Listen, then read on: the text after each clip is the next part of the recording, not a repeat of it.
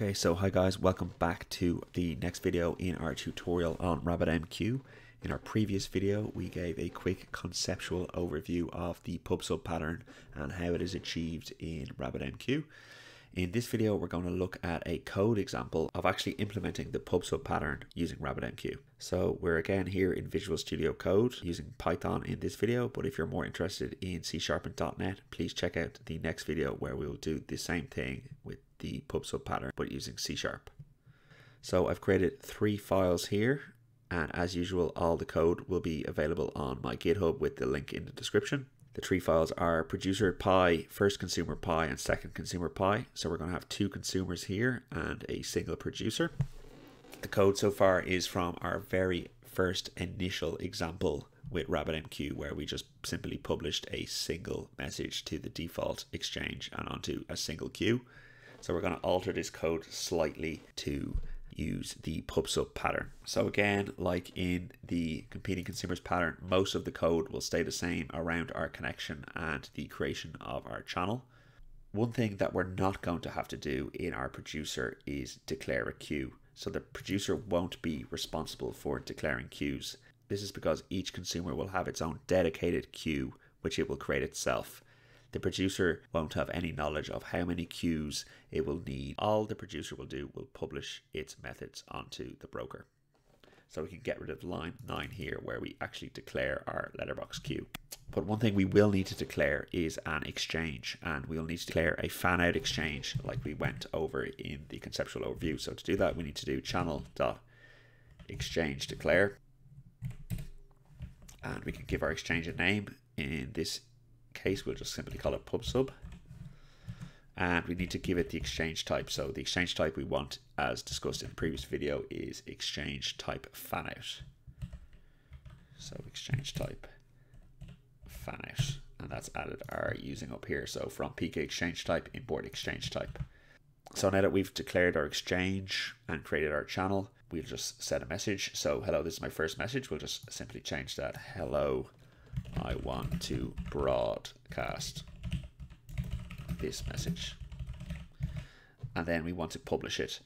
So in this case, we don't want to publish it using the routing key to get it to this queue.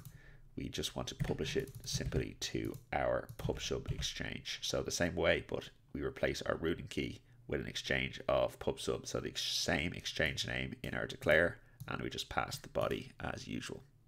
So that's it. Pretty simple changes in our producer, just to remove the declaration of a queue and replace it with the declaration of an exchange, and then just changing the simple basic publish method to publish to that exchange. So let's look at how we want to change our consumer. So as I said, we have 2 consumers. So this is our very first consumer. And what we're going to do first is we're going to change our onMessageReceived method here.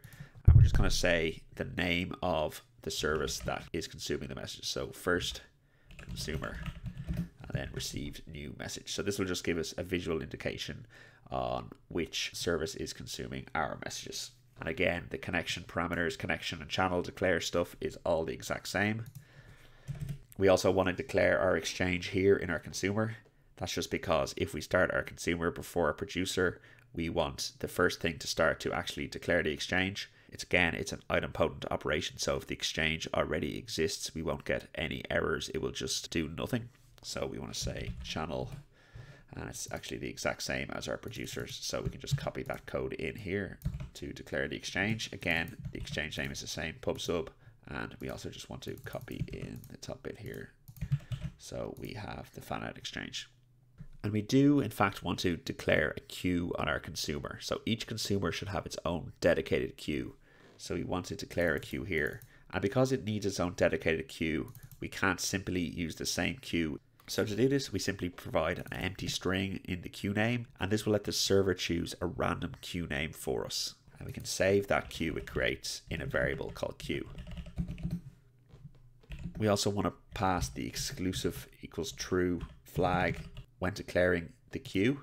So this tells the broker that once the consumer connection is closed, the queue can be deleted. And we'll talk more about these various different flags that exist in RabbitMQ in a future video. So not just the exclusive flag, but also other different flags that can be set when both declaring queues and declaring exchanges.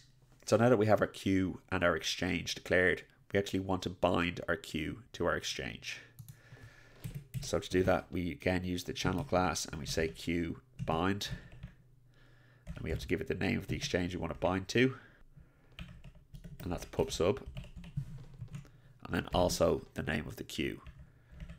So in this case, we actually don't know the name of the queue explicitly. It's stored in this variable here. So we say queue.method.queue to get the queue name.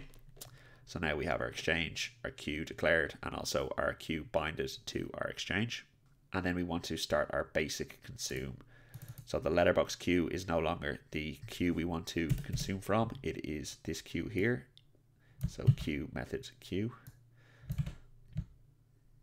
In this case, we can leave the auto acknowledge set to true. You can manually acknowledge them in the onMessage received if you want, but in this example, it's not really necessary. And that's basically it for our consumer code. We've declared our exchange or queue, we've bind them together, and we're consuming off the correct queue here. So let's open a couple of terminals and test out our code. So let's open one terminal and start our first consumer. And actually, before we do that, we want to just copy this code into our second consumer. And we'll just change the name in the onMessage received to second consumer. So let's start our first consumer. So Python first consumer. Start consuming there. Let's open another terminal window and start our second consumer. So our second consumer should start it. And then finally, let's start our Python producer.py.